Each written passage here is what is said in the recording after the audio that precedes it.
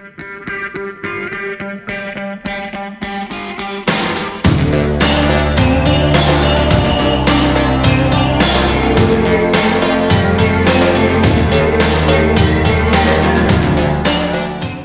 guys, John T here, and thanks for clicking on my video. Now, I hadn't made a video in a while, so I thought I'd make one. I'm using my iPad. See, here's my phone, so you know I'm not using my phone because my phone's all filled up with memory. I mean, I've got like no storage in it. I've got everything is full, and I have to get a new phone, and I haven't done that yet.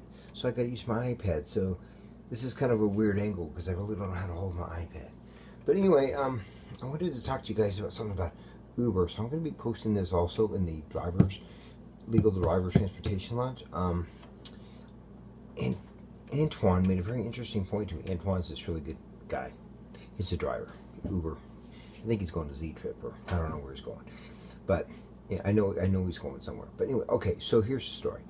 He made a point to me that, okay, everybody loves Uber. They tell us something like, Uber all the time. I love Uber, I love Uber, I love Uber. And it's great that they love Uber.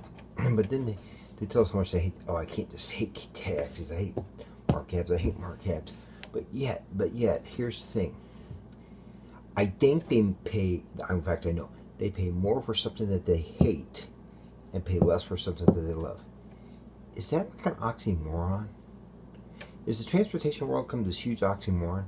I want to ask Samantha, who's like she owns Checker Cab, like, I don't know, North Dakota or South Dakota, someplace, or Wyoming, or someplace like a small town, someplace up there.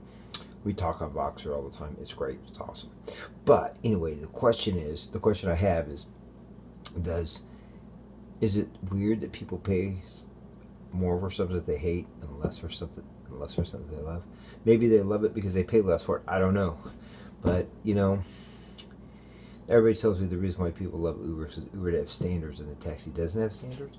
But I don't know. I want some feedback on that. Also, I read a thing on Yahoo News, and I'll see if I can't find a link to it. I'll put it in this video down below, down the description down below here, about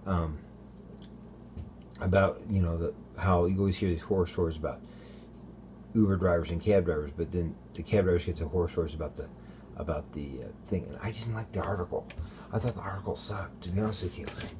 You know, by the way, I just got done with my favorite thing, chocolate ice cream. It's what I eat every night. That's why I have this incredible muffin top. You know, look at that.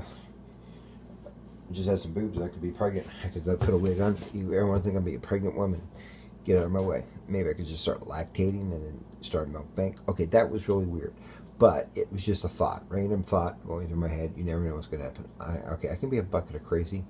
So I apologize for that, all right? I'm a bucket of crazy. Any hoozle.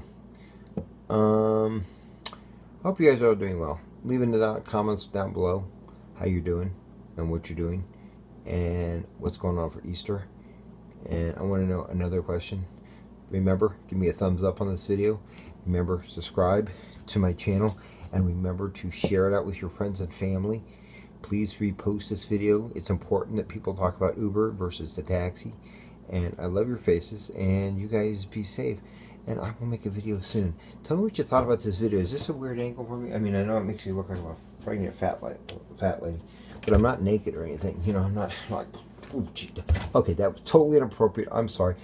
Love your faces. You guys have a good day. And no, I'm not high on Coke or anything else.